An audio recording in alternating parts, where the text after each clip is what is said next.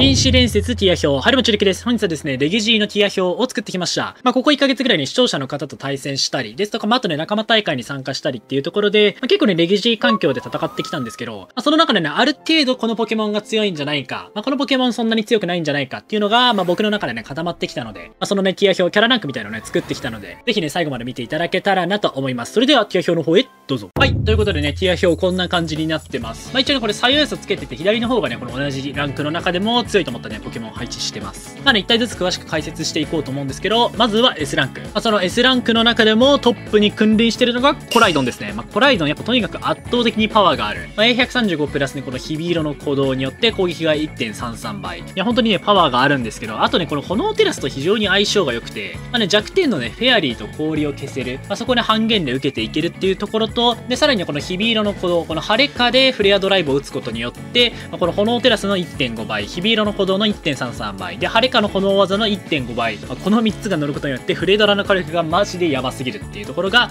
非常にね、一つ優秀なところかなと思います。で、あとね、この羽ばたっかみとも相性が非常に良くて、もともとね、羽ばたっかみ環境トップっていうことはね、皆さんね、よくご存知だと思うんですけど、この羽ばたっかみの古代活性を発動させることによって S を上昇させていける。このことによってね、羽ばたっかみ、例えばメガネ神の S も 1.5 倍にすることによって、メガネとスカーフ両方持っているみたいな感じにできたり、あとね、このタスキ神に行動保証を持たせつつ、しっかりね、この S も上げていける。かつね、このコライドンが物理アタッカー、羽ばたっかみが特殊アタッカーっていうところもあって、そのね、攻め補完の点でも非常に優秀だなと感じました。結構ね、このコライドンが止まりやすい相手のヘイラッシャーとかに対してメガネ神とかがね、非常にテンポ取っていけるので、そういう感じでね、このコライドンのトンボ返りから、メガネ神展開していくっていう動きも強いと思うので、本当にね、この環境トップといって差し支えないんじゃないかなと思いました。はい、続いては黒バドレックス。黒バドはやっぱりね、S150 の圧倒的スピード、スカーフ持たせることによって、環境でね、一番速かったエナジー包みですとか、エナジー神の上も取っていける点が非常に優秀。で、あとね、この黒の稲泣きによる全抜き性能。相手を倒したら C が1段階上昇するので、相手を1体倒したら止まりにくいっていうところも非常に優秀。で、あとね、このできることが多いっていうのも非常に優秀だと思っていて、コライドはね、圧倒的パワーで押していくアタッカーという感じなんですけど、黒バドレックスはね、このアンコールですとか、あと金縛り、宿り木の種、あと鬼火に瞑想みたいな感じでね、結構絡めてっていうところも非常に多く覚えて、ただ殴るだけじゃなくて、相手のね、受け系を切り返すような一手も打てるっていうところがね、一つ優秀だなと感じました。で、あとね、今作はね、このフェアテラドレインキッスによってですね、相手の悪タイプ、もともとね、悪タイプちょっとね、黒バドレックス、ゴースト、エスパータイプ、メインエポン両方半減以下で受けられてしまう上に、こっちはね、この相手の悪タイプに対して4倍弱点を突かれるっていうところで、一つね、苦手なタイプだったんですけど、今作はこの耐性をフェアリーテラスでね、悪半減に変えて、かつね、このドレインキッスで弱点もついていけるっていうところで、1個ね、相手の悪タイプを切り返せる点も今作ね、評価できる点かなと感じました。はい、続いては A ランク1匹目、ミライドンですね。ミライドンの強さなんですけど、やっぱり電気技の圧倒的な火力。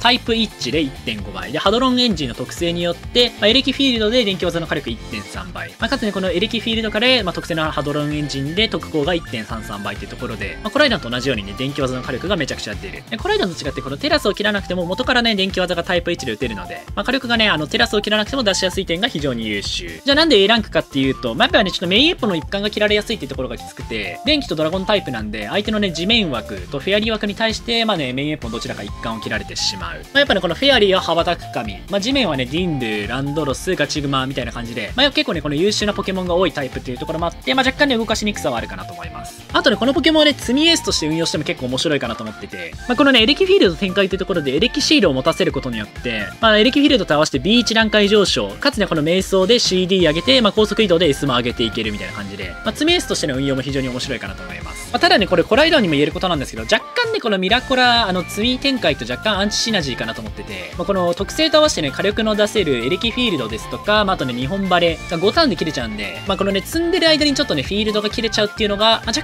干ね、ちょっとシナジー良くないかなと思いつつ、ただそれでもね、エレキシードミライドンはめちゃくちゃ強そうなんで、その辺またちょっとね、使ってみて考えたいなと思います。このポケモンもね、未来パラドックスである鉄の包みと非常にね、相性が良くて、コライドンはね、羽ばたく神と物理と特殊の攻め補完が優秀って話だったんですけど、未来ドンの包みは両方特殊なんですけど、未来ドンが苦手な地面タイプに対して、包みがね、強く出れるっていうところで、この2体もね、非常に攻め補完が優秀な2体かなと思います。はい、続いては鳳凰です。鳳凰もね、相変わらず強いですね。ちょっとただダイジェットは消えたのは若干マイナスかなっていうのがあるんですけど、それでもね、相変わらず、他になんか弱くなった点全然ないんで、非常に優秀なポケモンかなと思います。あとね、今作一つね、評価が上がったなと思うのが、テラスタルによってね、このブーツ、厚底ブーツを持ってなくても相手のね、ステルスロックに対して強く出れる。もともとね、この鳳凰ってどうしてもね、ステルスロック考えるとブーツを持たせたいんですけど、結局ね、この厚底ブーツって相手にね、このステラとか、あとね、毒菱とか巻かれなかったら結局ね、持ち物持ってないのと一緒なので、どちらかというとね、持たせたくないよりのアイテムなんですけど、その点でね、一つこのステロ対策の選択肢が広がったっていうのはいいところかなと思います。はい、続いてはザシアン。このポケモンね、めちゃくちゃナーフされたんですけど、特性も数値も、特性は場にもともとね、出るたびに A が1段階上昇してたんですけど、今作からはね、この1回、ブーストエナジーと一緒ですね。1回上昇して、戻したら次から発動しない。かつね、この A も20下がった。A の種族値が20下がったんですよ。A の種族値が20下がったんですけど、それでもなお強いっていうところで、やっぱりこのタイプがまず優秀。鋼フェアリーにめちゃくちゃ強いタイプなんで。あとやっぱりね、相変わらず数値 S148、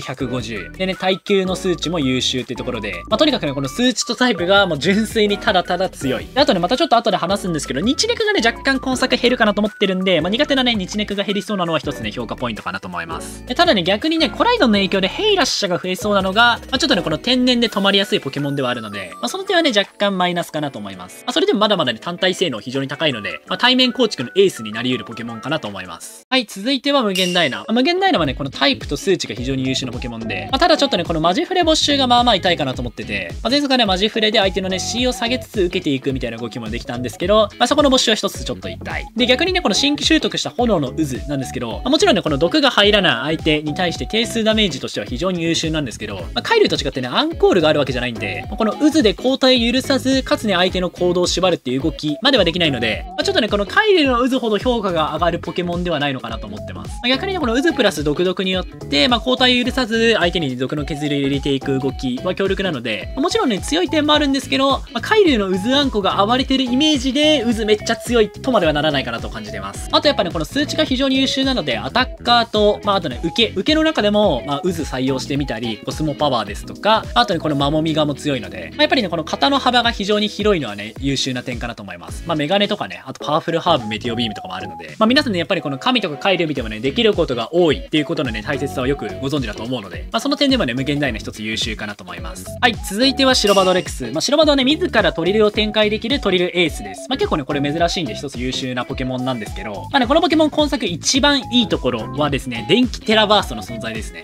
皆さんね、パオジアンのね、電気テラバめちゃくちゃ強かったので、氷と電気の攻め補完の優秀さっていうのはよくね、ご存知だと思うんですけど、このね、白バドレックスもね、ブリザードランスっていうね、強力な氷打点を持っていて、かつね、そこの補完として電気テラバーストが一つ優秀かなと思います。で、かつね、この白バドレックスもともとね、タイプが非常に貧弱で、氷とエスパーっていうね、弱点や何個あんの半減全然ねえじゃんみたいなポケモンだったんですけど、そこを一つね、このテラスによって解消できる点も非常に優秀。であともう一個ね、今作新しくね、アイテムとして登場したイカサマダイスがあると思うんですけど、このね、白バドレックスね、ツララバリと、あと種マシンガンも覚えるので、結構ね、ダイスとの相性もいいポケモンなので、そこも一つ注目かなと感じます。チャンネル登録、高評価、よろしく。はい、続いては B ランク。1体目は海洋ガー。海洋ガーやっぱりね、水ポンとね、あとチオンジェンもね、ちょっとその2体の登場が逆風かなと思っていて、逆にね、ブリジラスとイダイトっていうね、相性のいいポケモンも登場してるんですけど、さすがに若干ね、水ポンとチオンジェンは、やっぱ相手したくないなっていうところで、その点でね、若干ちょっと評価を B ランクにまで下げました。ただやっぱね、それでもね、今作ね、水テラスの潮吹き、この火力がめちゃくちゃとにかくやばいっていうところと、逆にね、テラバースト採用して、さっき言ったね、この水オーガポンですとかチオンジェンをメタレル技を採用していくっていうのもね、一つ面白いかなと思います。ちょっとね、現状 B ランクにしてるんですけど、やっぱりね、パワーはめちゃくちゃあるポケモンなので、ランクマッチの中でね、この環境に通る型みたいなのが開拓されたら、A ランク注意ぐらいにまでね、全然上がるポテンシャルあるポケモンかなと思います。はい、続いてはルギアですね。ルギアね、このポケモン、皆さんね、結構話題になったんで知ってるかもしれないんですけど、電磁波没収がかなり痛い。なんでね、僕、ルギア今作 C ランクぐらいかなと思ってたんですけど、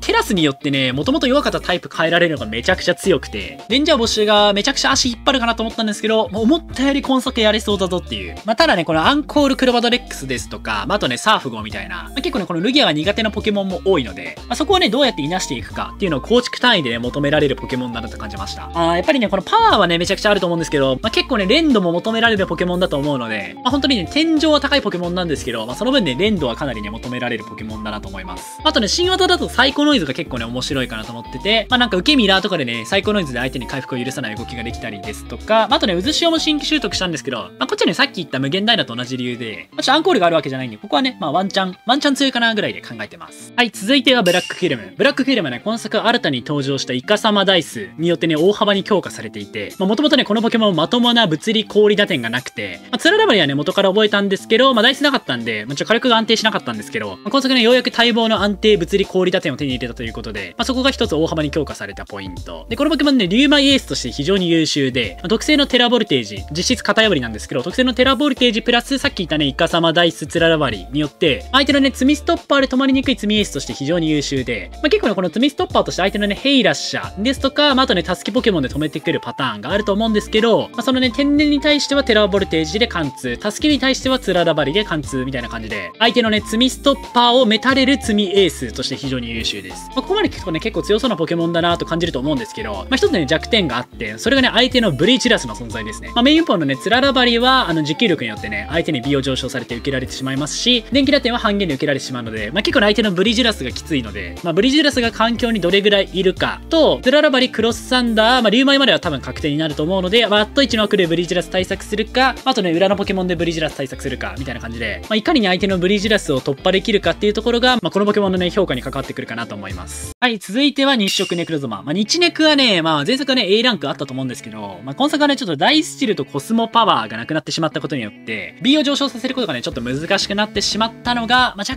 干で評価落ちるかなと思ったので、今作はね、B ランクにしました。それでもやっぱりね、タイプと特性は優秀なんで、まだまだね、やれるかなと思うんですけど、さっき言ったようにね、コスモパワーダイスチルがなくなったことによって、ちょっとね、アシストパワー型がいなくなりそうだなと思ってて、選出画面でね、日ネク出てきた時にやれることが少なくなったことによって、対策もね、しやすいかなっていうところで、やっぱちょっとね、評価を1段階落とさざるを得なかったですね。あとね、ミライドンが結構きつくて、メガネ稲妻ドライブが、H フリー日ネクで確定一発なんで、やっぱちょっとね、相手のミライドンきついのと、弟ね、滅法強く出れたザシアンもね、前作よりは全然数減らすと思うんで、いろいろ込みして、B ランク下位ぐらいかなと思いました。はい、続いてはゼクロム。ゼクロムはね、ダイスリュウマイスケショが熱いということで、このポケモンもね、今作新登場のイカサマダイスでね、殴りながらね、S を上げられるスケールショットのね、火力が安定したっていうところが一つ非常に優秀。ただね、ちょっとこのポケモンブラックキルムとの差別化が難しくて、A と S はね、ブラックキルムの方が高いですし、かつね、耐久も若干ブラックキルムの方が高いんですけど、じゃあゼクロムもっと弱くないと思うかもしれないんですけど、このポケモンね、ブラックキルムよりタイプが優秀っていうところと、あとね、テラスを切らなくてもね、この電気打点の火力が出る。かつね、この電気タイプの雷撃っていう技が非常に優秀で、威力ね、破格の130。命中ね、85なんですけど、さらに2割で麻痺引けるっていうところで、若干ピーキーではあるんですけど、かなりね、当てたり、タク通したりしたらアドバンテージを取っていける技っていうところで、ただそれでもね、ブラックキルム同様、相手のね、ブリジラスがきつかったり、あとね、ブラックキルムの方がさすがにちょっと強いかなと思うんで、その点でね、B ランクの下位にしました。はい、いかがだったでしょうか。僕がね、1ヶ月ぐらいレギ G 環境やってみて、こんな感じの評価になりました。あと3日ほどでね、レギ G 始まるので、ぜひね、その時、ランクマッチ潜る際のね、参考にしていただけたらなと思います。なんか皆さんの中でね、このポケモンもっと評価高いんじゃないか、逆にね、このポケモンもっと評価低いんじゃないか、みたいなところがあればね、ぜひね、理由も添えてコメントの方に書いていただけたら嬉しいなと思います。あとね、C ランク以下まで動画で触れしたらちょっとね、動画長くなりすぎるかなと思ったんで、ちょっとそこはね、B ランクまでにしたんですけど、なんか C ランク以下もね、理由詳しく知りたかったら、ぜひね、コメントで聞いていただければ答えるので、気になった方はぜひコメントしてみてください。またね、レギ G 始まったら動画どしどし上げていきたいと思うので、またね、見ていただけたら嬉しいなと思います。バイバーイ。はい、それでは今回はここまで。もしよかったらチャンネル登録、高評価、コメント、またね、概要欄から Twitter のフォローぜひよろしくお願いいたします。またね、終盤のランクマッチですとか公開収録の方、メンバーシップ限定でやっておりますので、ぜひね、メンバーの方も登録していただけたらなと思います。はい、それではまた次回の動画でお会いいたしましょう。バイバイ。